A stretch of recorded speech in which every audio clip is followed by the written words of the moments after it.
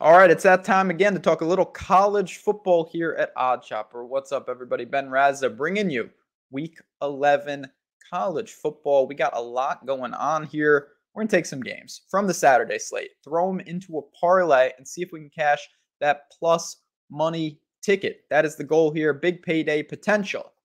We're going to try. If you're hopping in for the first time, checking out OddsShopper, this is what we do. All things betting, every sport, every type of bet, props, games, totals, whatever you want. If you want to support us, hit the like button, subscribe to this channel. The community is growing. We want you along for the ride. Let's dive in to what we have going on here. This is going to be a dangerous parlay. As you can see, the first leg is dangerous. Clemson, and I liked Clemson last week, and boy, was I wrong. Notre Dame taught them a lesson at home. Dominated Clemson in the trenches.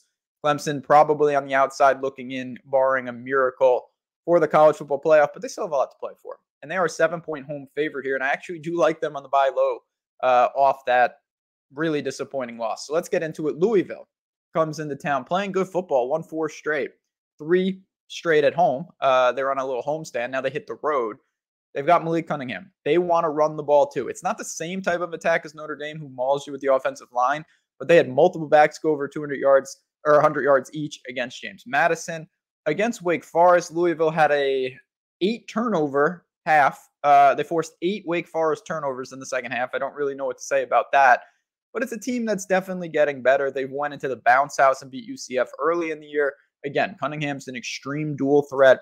They've got some things to cause some problems. I'm not denying that, but I think we kind of know what Louisville is. Clemson is back at home in Death Valley. They haven't lost there since 2016. They've won 38 straight home games. So I'll say this right now. If you want to be conservative with this parlay, minus 280 is staring you right in the face. I don't think Clemson's going to lose at home. I really do not see that. I'm going to lay the 7, though, because I think that number is pretty generous. The offense struggled at times, but I will say, Uagalele, he wasn't terrible. It was, they couldn't capitalize on drives. I know they made the change to Klubnik at one point to try to spark it. It didn't work. Then they went back. It's been kind of that rotation at times. I expect a good effort here at home. That he's got Shipley in the backfield. He's got weapons. I think they will move the ball and score. I don't worry about them against Louisville's defense, which is fine. It's not terrible. It's not amazing. It's just standard. It's a 51.5-point total. We don't need a ton of points here. I think Clemson's offense will set the table. Now, Clemson's defense, they got manhandled. There's no doubt about it. It's still Clemson's defense, and this is a D-line that I still believe has multiple first-round picks on it. It has the depth, even with some injuries, even with Notre Dame dominating. Clemson's still 18th in the country in opponent yards per rush, 12th in the country in yards per game allowed on the ground. These are outstanding numbers. So they are going to still provide an ample challenge for Louisville's rushing attack. Back at home, off the bounce back, I do not see Clemson getting absolutely crushed in the same manner 2 weeks in a row. If they do that, well, it's beyond a lost season for them. I'm going to call for Clemson to bounce back in a big way here. Look good against the Louisville team who's been living at home, living off turnovers. I'm going to say Clemson covers this 7-point spread. I'm going to get to my next game in just a second, but I will say when you're building parlays, when you have so many sports going on, you want to add money to the bankroll when you can, of course. We always want to do that. Bet 5, win 200 at DraftKings is the easiest way to do that. Link in the description of this video. What does it mean? If you're a new user, you click that link, you just sign up and deposit, you take your $5 and you bet a money line. Michigan would be a good example. Why? Because they're minus 12,000 on the money line. They're not going to lose at home to Nebraska. Once they win, you turn your $5 into $200 in free bets. It's that easy. 5 into 200. Then you get that money. Say you take some shots and you lose it. No harm, no foul. It was free bets, $200. You haven't lost anything. That is the beauty of it. So take advantage of that. And again, money line, that has to win. So take a heavy favorite. Here we go. Second leg. Scrolling. Auburn, minus 105. Couldn't find it. I found it. I like this spot. Minus 1.5 at minus 105. Texas A&M and Auburn are both in tailspins, but who's worse? It's Texas A&M. Texas A&M has lost 5 straight. Quality teams, Mississippi State, Bama, South Carolina, that's a little sketchy, Mississippi, and Florida. They lost the last 2 at home. They had the flu run through the team. They've had suspensions. They lost 3 offensive linemen for the year. The quarterback position was a mess. Wegman didn't even play last week.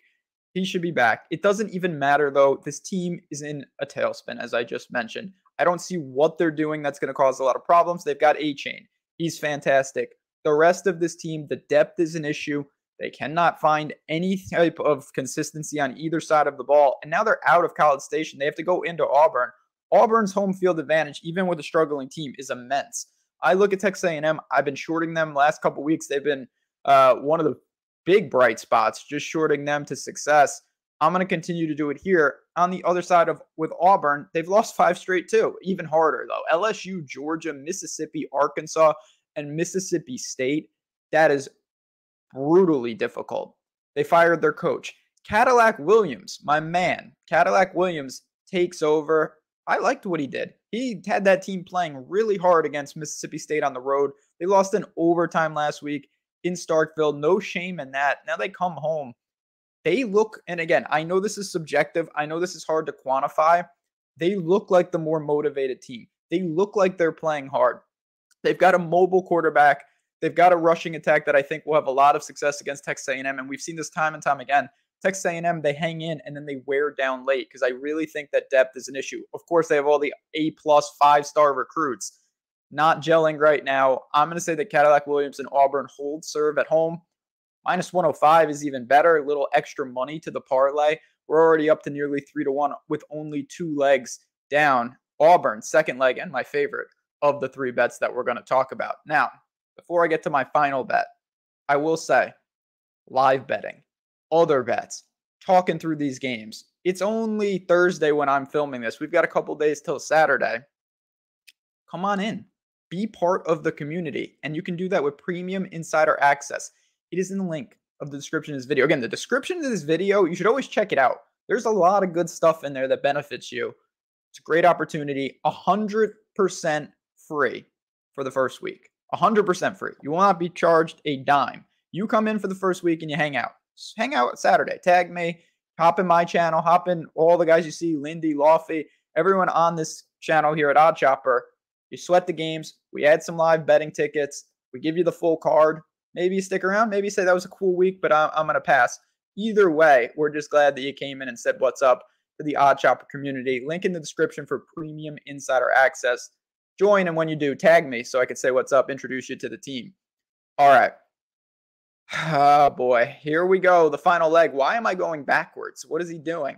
Well, my first game was the earliest game, but I was so ashamed to do this. I wanted to make it the last.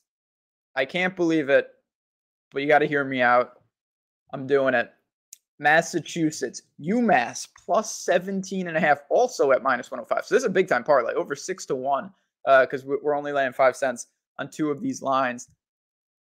I know, and I'm a UMass alum. It's really tough, but I just refuse to say that Arkansas State, of all teams, should be laying this amount of points. I don't care where they're playing the game. Yeah, they're at home. It doesn't matter. Let's dive into it. UMass is terrible. They have 1 win on the year. It was against Stony Brook, who I truly didn't know played football. They just lost by 17 points at UConn, and I actually thought they played pretty well. UConn's not a bad team. That is not the most embarrassing loss by any stretch of the imagination this year. The thing that I want to talk about with UMass is they found something in that game that they have not had the entire season. And what is that? It's the ability to throw the football. Shocking. Olsen, their quarterback, threw for 266 yards against UConn. That has not happened. In the game before that against New Mexico State, he had 97 yards passing. Before that, they were going with not a triple option, but a dual threat quarterback who really wasn't a dual threat. He was a pseudo running back, and they were just running the ball. They found something and opened up the offense. The rushing attack against UConn had no success, but the passing attack did, and they were only down 13-10 at half. Got away from them a little bit. I was actually pretty impressed with what they did, and I think that's a sign that some of the offensive woes are being addressed for this UMass team. They've obviously lost a bunch of games, but they've been competitive in a handful of them, competitive against UConn. And let's turn to the other side, because we're getting 17.5 points. So we're not asking UMass to win the game. We're saying we're going to avoid a beatdown by Arkansas State. Arkansas State is 2-7. They beat Grambling, and then they beat Louisiana Monroe. That's not the best, body of work either. They're coming off a 31-3 loss last week. 2 games ago against Louisiana, they lost 38-18. So they're 20-plus point beatdowns in 2 straight games. And their metrics are almost as bad as UMass. UMass is outside the top 100 in basically everything. Arkansas State, 97th in points per game, 119th in yards per game, 123rd in yards per play. Defensively, they're outside the top 100 in all those stats too. Just not good. They're not a good football team. Both of these teams are bad. Are there levels to being bad? Well, yeah, we see this time and time again. It's a 49.5 point total, and I'm getting 17.5 points. That is pretty thin margins. I don't think Arkansas State scores a ton. If UMass can give me 14 to 20 points, I think we cover this number, and I do think there's outside chances this game is actually pretty competitive. As disgusting as it is to say, we have to look at the lines and examine the value, and I think that UMass, of all teams, has the value, and I am going to call for them to cover this game. So a historic parlay in many iterations. Here we go. Let's recap it before I bounce on out of here. We've got Clemson, we've got Auburn, and we've got UMass. You round them out, plus 627 on that parlay.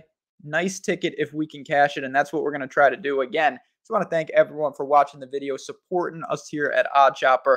Make sure you come into the insider access and take advantage of all the promos, starting with that DK Bet 5 win 200. But for me, for Clemson, for Auburn and UMass, good luck. Enjoy all the games this Saturday, and stay tuned each and every week for my college football parlay.